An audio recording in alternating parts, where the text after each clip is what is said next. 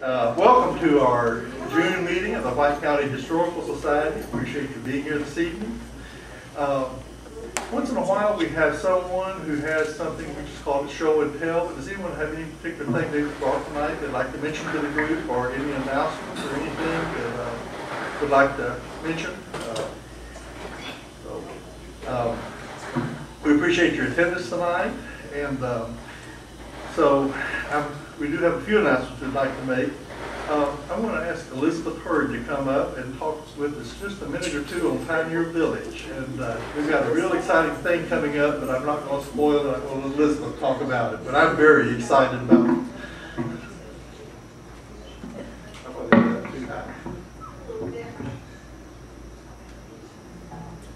This is a great crowd tonight. Good to see all of you here. We have some exciting things going on at Pioneer Village. We have been doing field trips since before school was out, and we've done, I think, about 10 so far. And we have another one this week, and they're always a lot of fun. We enjoy the kids, and you never know what they're going to say, so it's always a fun time. Next month, we have on July the 10th, and you might want to write this down, we have the Arkansas Tin Lizzie Auto Club coming to Pioneer Village. They're convening in Heber Springs, and they're going to actually drive their vehicles, not haul them. They're going to drive them down from Heber to Pioneer Village. They're going to eat their lunch there. I don't know how all some of this is going to work, but this is the plan. They're going to eat their lunch there and actually tour the village, and their vehicles will be available for viewing while the time that they're there. They plan to be there between 11 and 1. So if you want to see some antique vehicles, this will be a great opportunity. They tell me there will be 25 to 30 vehicles coming. So we plan to let them park inside the village, up around the building, so that will be quite some scenes. I think would make some good pictures for you if you'd be interested in that. Another exciting thing happening at Pioneer Village is they have started construction of our restrooms, and we are so excited about that. I think, unless this happened this afternoon, and it hadn't when I passed by there earlier today, they have the plumbing in and they're ready to pour the slab. So any day, if it didn't happen today, any day they'll be pouring the slab. So it's moving right along. We have already purchased some rough cut wood for the exterior of the building, and it's on site just waiting to get some walls to put it in. So if you don't come to see us until the fall open house, you'll have a real restroom to use this time with hot running water. Now, where else can you beat that?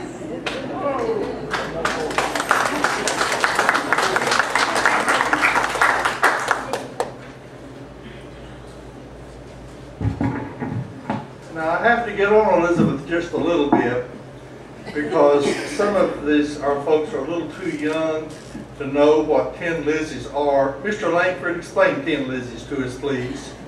Tin what? Tin Lizzies. What's a Tin Lizzie? Well, it's a much-used Model T. And so I just thought. Okay. Any early 20s or 30 model car. Okay. And used a whole lot. And used a whole lot. And you had to crank. You have to crank them. Okay, I knew you'd be able to explain it to us. I live right here. That's why I picked on you. Thank you, Elizabeth. And the other mistakes you made, I don't think we're getting restrooms. I think we're getting outhouses myself. It's Pioneer Village. So, but they are going to have the running water, so I guess maybe she's correct. Ms. Haskell, do you have anything? There we are. I'm sorry. I think the Civil War Roundtable is dismissed for the summer. That's correct. Okay, so we don't have anything. Started until September. Okay, and I don't see Tom Bird here on Sons of Confederate Veterans. don't believe we have anything going. I probably have something going, but I'm not aware of it. Anyone from DAR have anything to report? Georgia, what's going on in Romance? The romance reunion will be the 11th. The 11th. It's a Saturday, and we'll meet in the fellowship hall at the Romance Church of Christ. Okay. What's the usual attendance as a rule? A couple hundred? It's usually close to 100. About 100. Okay. We don't get as many from far away as we used to. But still need to have a community reunion. So I'm glad y'all continue that. And if you want to see the waterfalls, he always opens it up for visitors to go and look at it and whatever. You just can't get in it. Have to stay out of the waterfall. Huh?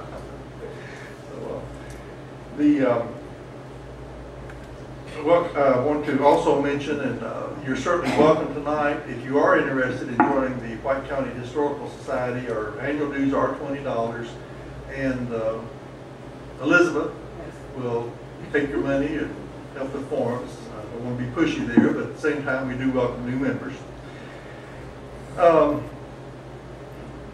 Our program tonight I'm really excited about. If you have a connection with any part of northern White County, like Holly Springs, Step Rock, Little Red, Roosevelt, etc., would you mind standing up if you have a connection to the community? And then I'd say Denmark.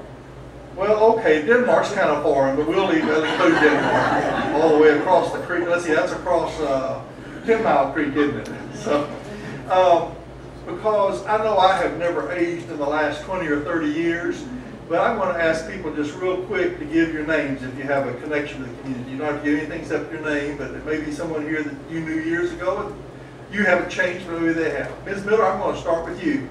Clara Proud Miller. Clara Proud Miller. My connection was McFadden family. Dr. Oldham. Bill Oldham, Mom Oldham, my wife, and for a short 16 and a half years, we were ministers at the Step Rock Church of Christ, and had the unique pleasure and joy of being good friends with Boyce and Adele and the family. Being here. Appreciate your being here, Dr. Oldham. Faye? Well, mine's Faye, but it was Faye Lake Jones, so the Lake family was from the Step Rock area. The Lake family, L-A-P-E, right? Okay. I'm Suda King from Step Rock and Holly Springs and Roosevelt. I was born and raised there. And if your last name is King, you may have a connection to King Mountain. I really know where King Mountain is. My ex-husband lived there. For many years, my mother-in-law and father-in-law lived on King Mountain. Appreciate you being here. I'm David Morris, and I'm part of the Morris family. Denmark, relatives of, obviously, Boyce and Adele and their descendants. And I'm Betty Morris Rainwater. I'm his aunt and their cousin. See, you're getting claimed here. Been seeing good now. I'm Judy Cook, and I live on Morris Drive in Denmark. And we appreciate everyone being here tonight, but I thought it has been a while. One of the things that we don't get to do too often in the Historical Society is focus on our small communities. And yet that's where much of our history is. So I just thought I'd like to take a chance here and make sure that everybody is aware who else is here from the community. One of the strengths of a local historical society is the preservation of community history. Just as a family may have the go-to person for the family's history, rural communities usually have a go-to person for the community history. When a community is really fortunate, the history is not only oral, but also written down. Fortunately, for all of White County, the northern part of the county will be our presentation tonight. Exactly 10 years ago, June of 2005, these same two ladies who will be with us tonight were with us to present the first edition of Chips from the Woodyard, a collection, the first edition being out of print. However, thanks To their dedication and hard work, a second is now available. As an additional note, Ms. Laquita, did I say your name correctly? It's all right. I have trouble every time. I see her name in print constantly because we do a bunch of emailing, and then I forget that. I should double check on things. Is it Laquisha instead? Laquisha. I'm sorry. Laquisha Wood Kent is from the Washington, D.C. area, and her sister, Mariola Wood Payne, is from Dover, not Delaware, Arkansas. Still quite a ways, 100 miles I would say is a guess. But they have traveled quite a distance to be with us tonight. And I know we're in for a very enjoyable evening. They've asked for 2 podiums, and unfortunately, Harding Place only has 1 microphone. So they're going to have to see how well 2 sisters share. That's what it's going to come down to here. But with that, could we have a warm White County welcome for our speakers tonight?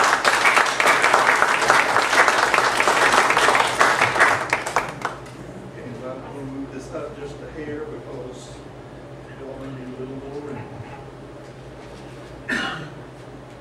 Shall I just hold it between you?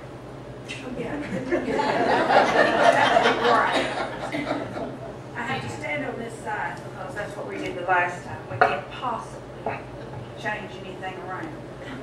And as 2 ex-school teachers, we may not need microphones after all. I'm Laquita. And I'm Mariola. And we too would like to welcome you to a reading from the 2nd edition of Mother's Writings. This month marks the 10th anniversary of the first printing and the first reading we did in 2005. Mother was born in 1915, so she would have been 100 years old this year had she lived. So there's 2 anniversaries this year.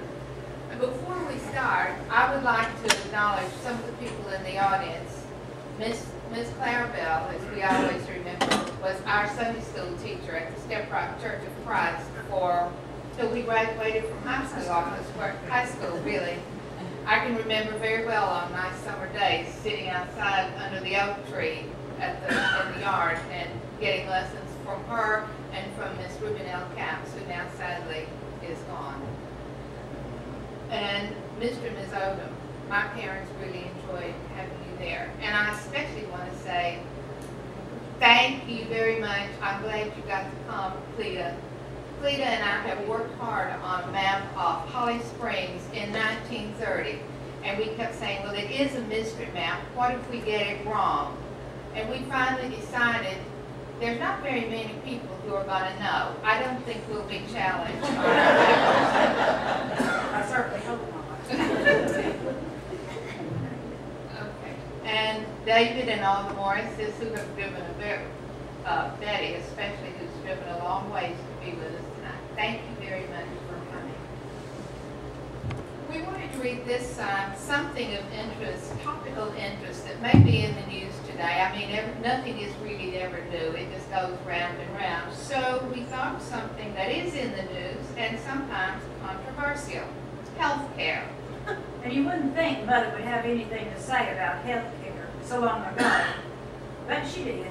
Well, Mother had something to say about everything, and usually to us. This essay was first printed in the Judsonia Register, and Mr. W.E. Orr was editor of the time, and he wrote introductions to each essay she wrote for him. This was Mr. Orr's introduction for this story.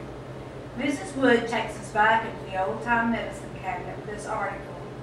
A great many of us who are still around will remember some of the remedies listed here. But Mrs. Wood includes some which were unknown even to my mother and grandmother. The old-time remedies? Well, it may be the fact that a great many of us are still around because of them. A lot will do better. While growing up with Granny, I was sure I'd learned all there was to know about home remedies, and especially so since where Granny left off, my great aunt took over the family medicine chest, or dosing as it was called. Then this morning, I read an article in the paper that has shaken my faith considerably and caused me to wonder if I've been schooled in folk medicine as thoroughly as I thought. The article stated that the madstone is a cure for snakebite.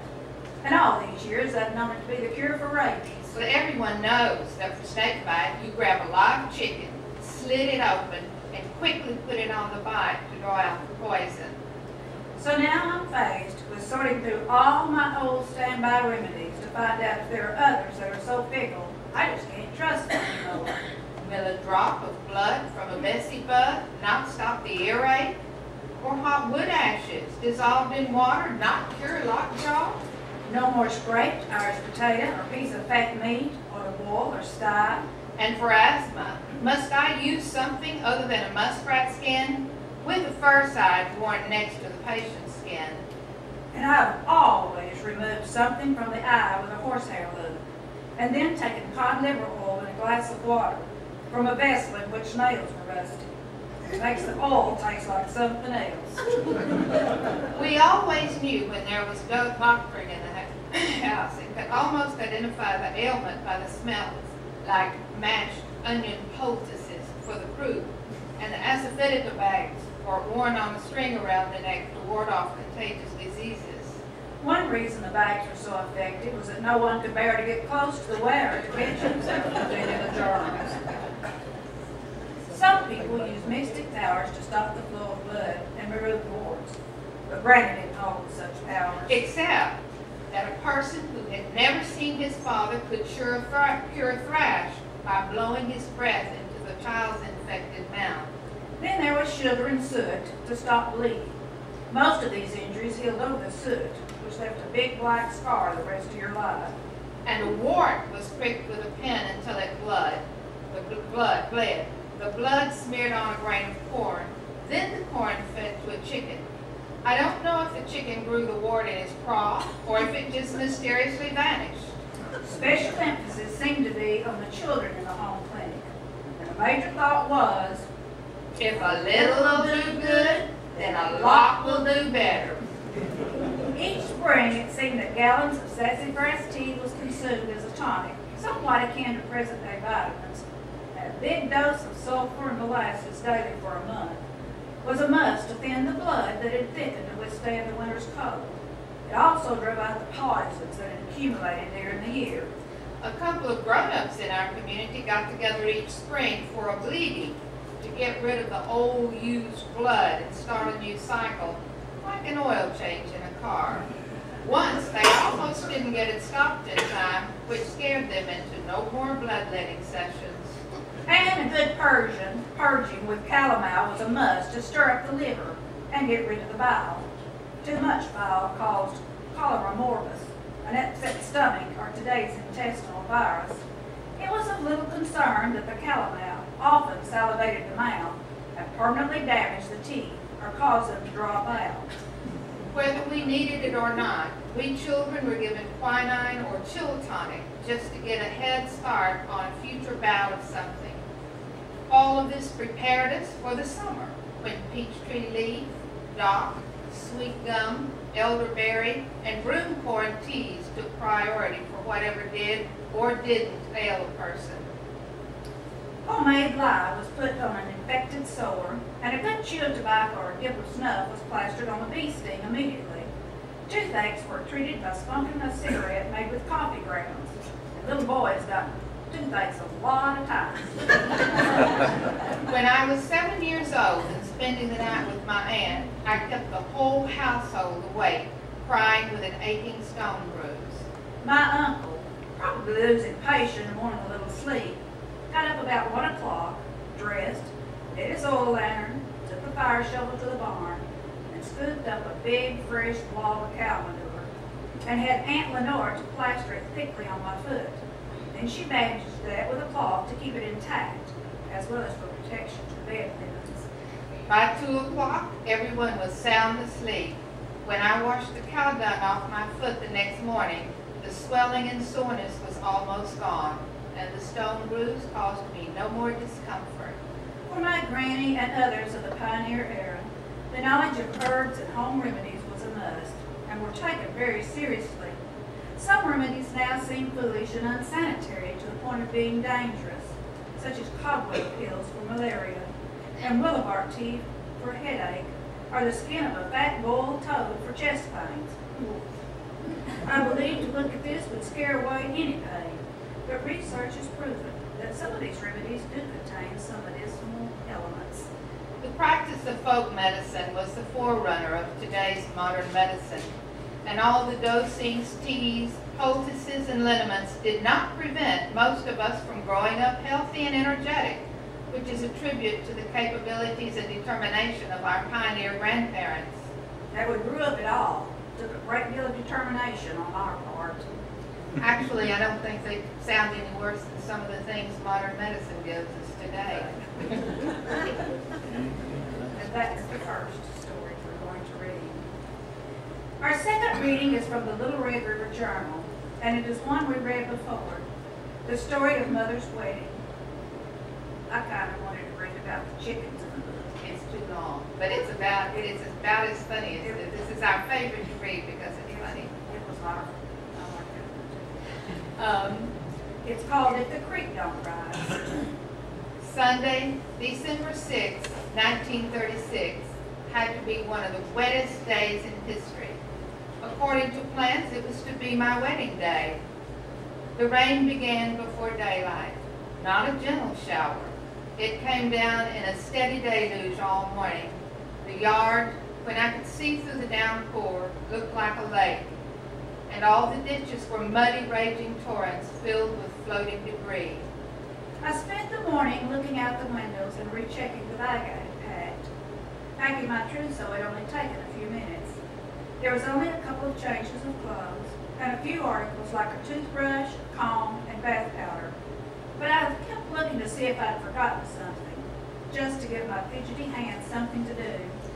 I passed by my dress on the hanger and looked to see if I could find a wrinkle that needed pressing out. Then take a closer look at it to see if the color was really blue or purple. I never could decide which color it was. The mail order company explained that due to popular demand for the material of my choice, the supply was exhausted, and rather than disappoint me, they were sending this substitute, which was of equal or greater value. Of course, there was no time to reorder. I can't remember my shoes, but I think they were black. On my mind, too, was an old saying I'd heard Gran repeat many times. A bride must shed as many tears as the drops of rain that fall on her wedding day. For that many tears, I'd need to start now to get a good head start on my crying. Only I was too disgusted with the rain to cry. It only would stop by 2 o'clock in the afternoon. That was the time we had agreed on. It did slow down to a light sprinkle, and about 1 o'clock I saw my cousin come sloshing across the field to tell me I was wanted on the phone. What now, I thought, knowing full well who the call was from. Questions kept coming to my mind, like had he gotten beat at the last minute and decided to call the whole thing off? Or was there something wrong with that old car? I couldn't think his sister was calling me to tell me he was sick or hurt. But it was silly to ask questions for which there were no answers as yet. And anyway, I needed all the concentration I could muster to keep from losing my old boots to the sucking, squishing mud. Every step was a tug of war. I gave the crank of the phone the proper amount of turns for his number, 1 long and 2 short. Then, Hello? hello. Sorry it took me so long. It's tough walking in the mud. Yeah, I know. Listen, I saddled a horse and rode down to the creek. I can't cross. It's about 15 feet over the road. Darn it. I'd completely forgotten that silly creek. With any big rainstorm, it flooded and got over the road, and we lived on opposite sides of it. There's a song about a creek rising that always reminds me of my wedding day. Oh, are you still there? Yeah. Well, what do you want to do? Wait till next Sunday? No, it's already too near Christmas. Somehow I did not want my wedding to fall on or near a holiday. What about Tuesday night? Is that okay? Yeah, I guess so. You still not want anyone to go with us? No, I don't. I might do or say something silly. You got anything else to say now? I guess not. Why? Well, this phone will go out any minute. The line is almost in the water at the creek, and when it touches the water, it's out. I'll see you next Tuesday night, if the creek don't rise. It was getting late when he got there Tuesday night. He grabbed my bag and said we had to hurry. Why the hurry, I asked, when we were on our way. Because when this is over, I have to go to Prince's, his brother, to get a truck to haul some pigs to the sale barn tomorrow. Why didn't you just start earlier tonight? Buck and I saw in stave boats today, and he didn't want to stop until we got another load cut. I gave up trying to get it all straight because the road we were on seemed to be all we could concentrate on the time. He had his hands full with the driving, and I was beginning to feel uneasy with the road's conditions. Just after we crossed the creek, the road turned to follow the creek bank up the hollow, where we crossed a smaller creek, then went up a hill. At best, the road was only a rugged wagon trail that looked like a tunnel between the steep, bluff rock walls, and was so narrow that tree limbs touched it overhead. The recent rains and flooding had made it even worse, with more holes and gullies and boulders we had to maneuver around. I thought every minute we would get stuck in a hole, bust the bottom of the car, break a wheel, or at least get a flat tire. I sat as rigid and tense as a stone all the way, dreading the long, rough walk to some place, when and if we stalled it could go no further. How in the world could any car withstand the beating that old roadster was taking? I breathed a sigh of relief when we finally turned off a side road, and Boyce said, There it is. By peering through the trees, I could see a dim light at the top of another little hill. When he stopped the car and we got out in front of the house, I felt sure I could sense the little car settle down to relax after its fierce battle with the road. I decided it would be best that we didn't ask anyone else along, for I doubted the car could have made it with one added pound in the rumble seat. After a few impatient knocks at the front door, we could hear the justice of the peace stumbling over furniture as he came through the dark front room to the door. When he opened the door, Boyce asked, Mr. Brown, will you marry us really quick? Why? You two running away? Mr. Brown asked, scanning the road behind us to see if there was a bomb coming. No, just in a hurry, Answered Boyce. Well, come on in. Come in out of the cold. He said, then slapped his leg and had a good laugh. I don't remember one word of the ceremony. Mr. Brown mumbled a few indistinct words, then he laughed, and he mumbled some more words. Then his wife said to me, Honey, you're supposed to say I do. after his wife had signed as our witness, Mr. Brown said that the refreshments were in order. He took a lantern, some glasses, and Boyce down to his cellar for some of his own special wine, which he made from grapes he grew in his vineyard. While they were out, Mrs. Brown told me not to drink but a sip, I knew Mr. Brown's wine by reputation. that a little went a long way. Since I don't like wine anyway, I only pretended for his benefit. And as a finale, Mr. Brown proposed a toast to the bride, and we were on our way back down the holler. Downhill it seemed faster. When we got home to Boyce's mother's house, he took my bag and led the way inside in a little lamp. He asked me if I'd changed my mind about going to Prince's for the truck. No, I did not really want to meet his brother's family yet. I did venture to ask why he and Prince were in such a hurry to sell the 115 pigs they bought only a few days ago. Well, they've not been vaccinated. I gotta hurry now before Prince goes to bed. I'll be back in 30 minutes. He said as he went out the door. I dug my nightgown out, debated whether to pull the shade down.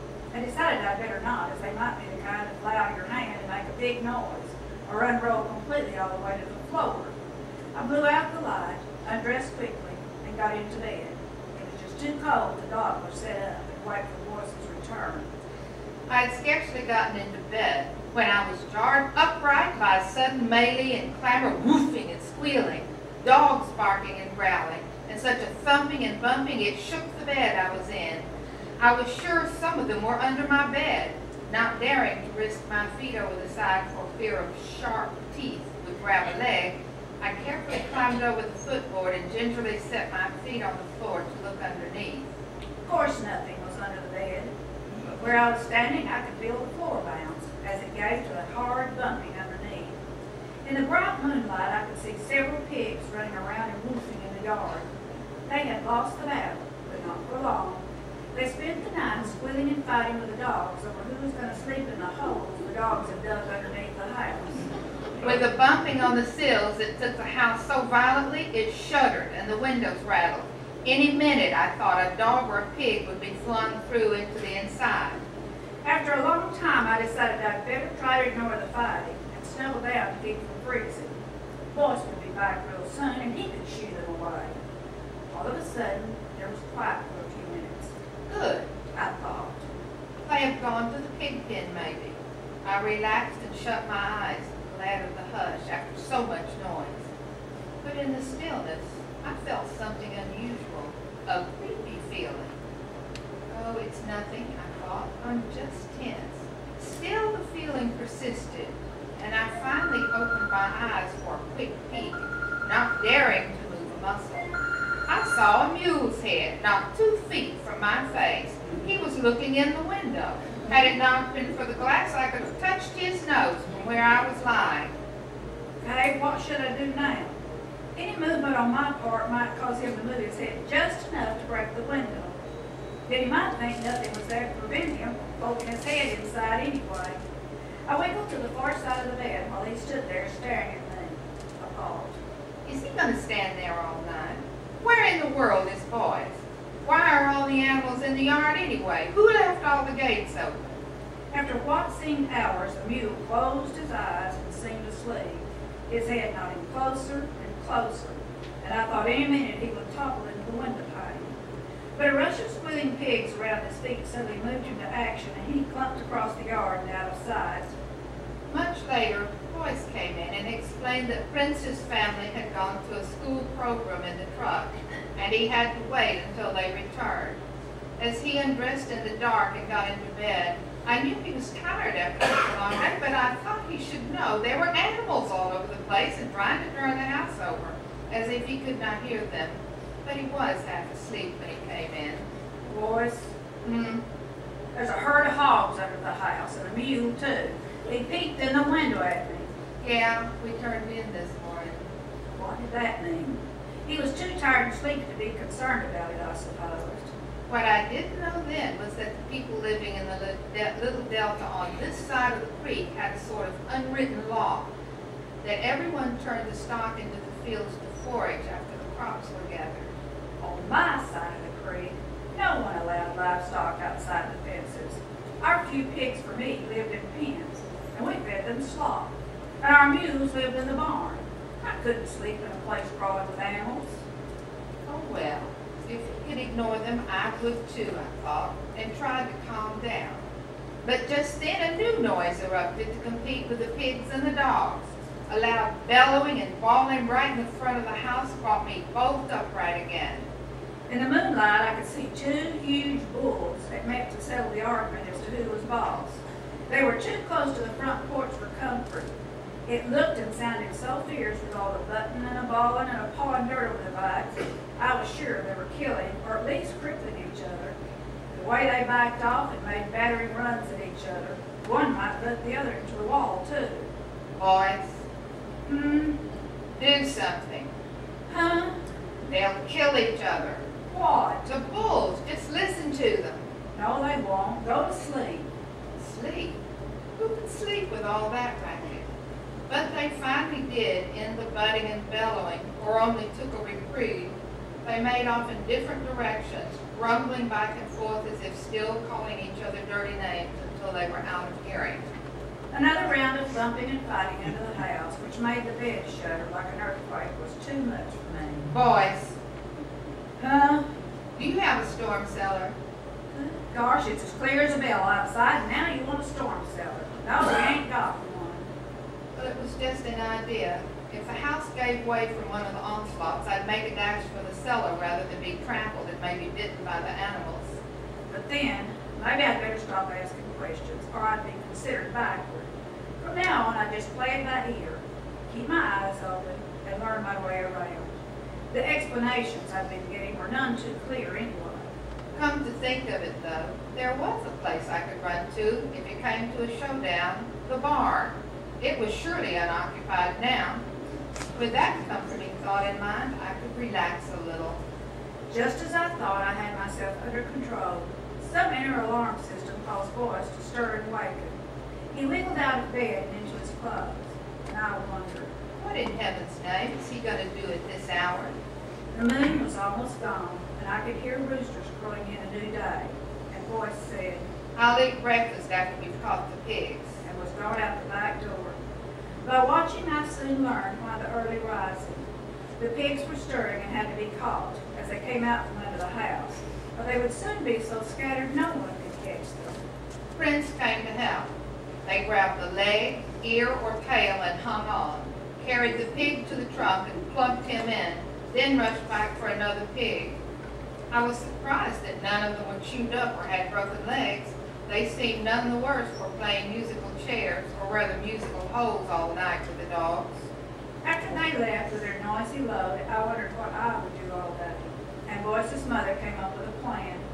She told me that the turnips in the garden would freeze if they were not peeled up, and suiting action to word, she set about the chore of peeling them. Like a beautiful daughter-in-law should, I offered to help. We worked like beavers, pulling up dry grass for the bedding, uprooting bushels of turnips, cutting the tops off, and piling them in a mound on the grass. We pulled more grass for a thick covering over the turnips. Next, we spaded and spread a layer of dirt about 8 inches thick to cover the whole thing. Packed and tamped it until it was smooth and nicely rounded. For even more protection from rain and dampness, we drove stakes into the ground and used tin to cover it, making a sort of lean-to. This took most of the day and some sore hands and backs to get the job done. Boyce did not get home from the sale barn until we'd eaten supper, but the night was much quieter. No pigs to fight with the dogs, no peeping Tom mule, and no bull arena in the front walk. The animals had moved on to the fields to find food. In our area of the country, soon after a wedding, there had to be a chivalry to duly tie the knot. And in those days, chivalries were very noisy. They were always expected, but the date was kept secret to surprise the newlyweds.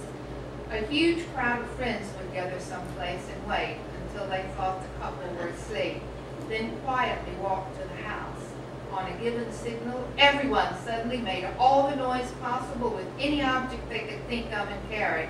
Ringing bells, beating on tubs and plows, banging on the house with boards, whistling, yelling, and shooting guns. A good chivalry could be heard for miles. The noise makers usually circle the house 3 times, giving the couple time to get out of bed, light a lamp, and invite the crowd in for refreshments. Usually something like candy or popcorn balls were passed around. If the couple were caught unprepared and did not have anything for refreshments, the groom got a ride around the house on a fence rail. If no fence rail was happy, the bed was dismantled and the bed rail used for the ride. A chivalry was a party with lots of well-wishing and congratulations for the couple. Our chivalry was planned for the first night after the wedding, and a gunshot was to be the signal for everyone to start the noise.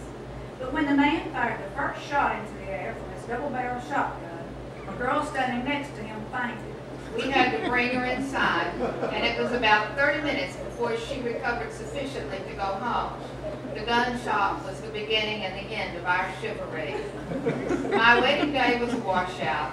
And the animals took charge of my reception, which was more like an initiation. But my chivalry was one big blast. So began a marriage that lasted 63 years until our dad died in 2000. And it was all paid for by the end of it. Can you imagine how much it costs for weddings nowadays? We'd like to end, especially, I hadn't thought about reading this poem that Mother wrote, but since Miss Clarabelle is here and the Odoms are here, it's a meditation or more like a prayer, and Mother called it Who. Who whispers to the seeds we sow and tells each one it's time to grow. Who tells its petals to unfurl and spreads perfume to all the world. Who puts the color in the trees when comes the hazy autumn breeze. Who told the sun to light the day, then placed stars in the Milky Way. Who told the bird that he could fly and soar above the clouds so high. Who tells him when it's time to go to nest where warmer waters flow. Who tells the chilling winds to blow and cool the earth with falling snow. Then who designs each fragile flame, whose tender touch did each one make?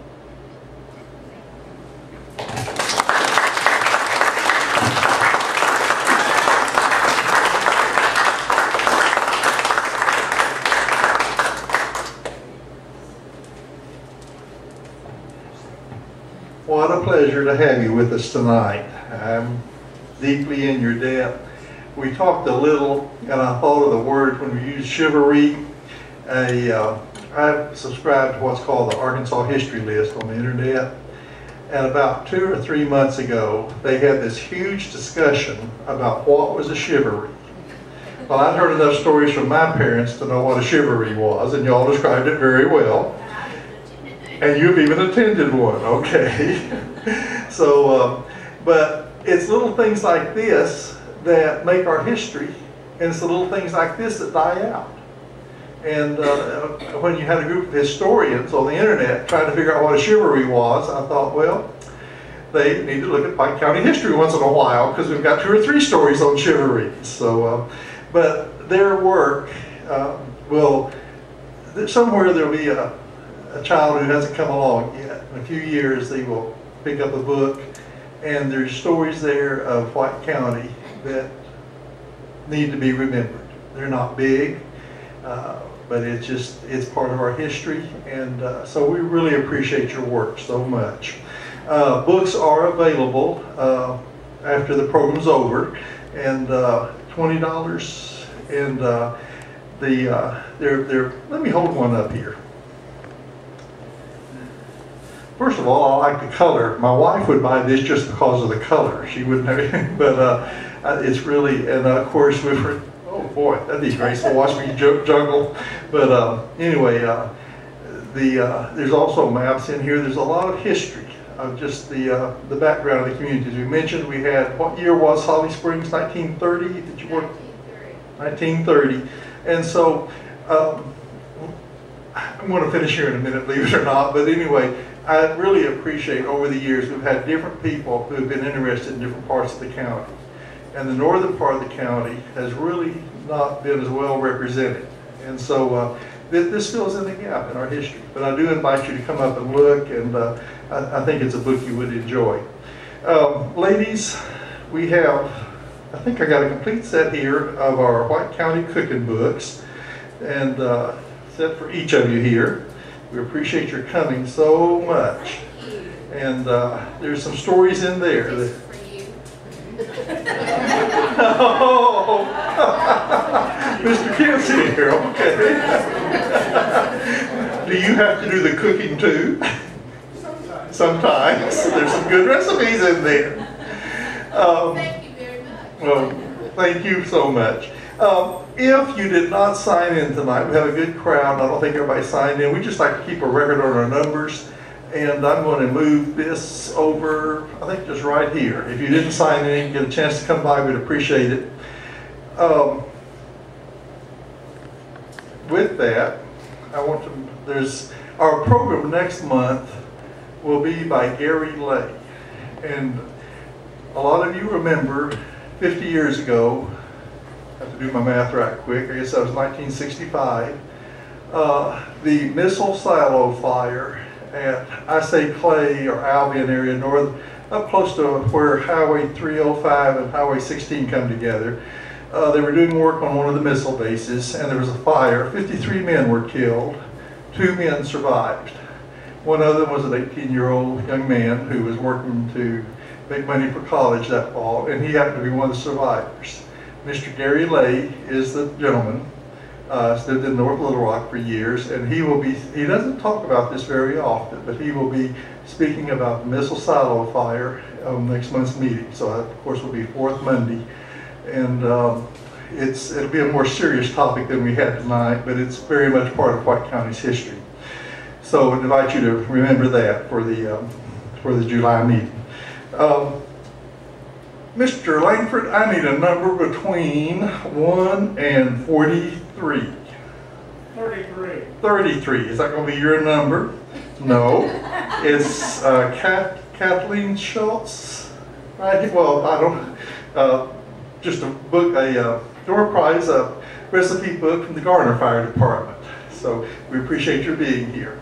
Are there any announcements that anyone's thought of? If not, we invite you to stay around and visit. If you would like to look at books, they are available. And we certainly appreciate several people coming to visit tonight. We thank you for coming, and with that, we're dismissed.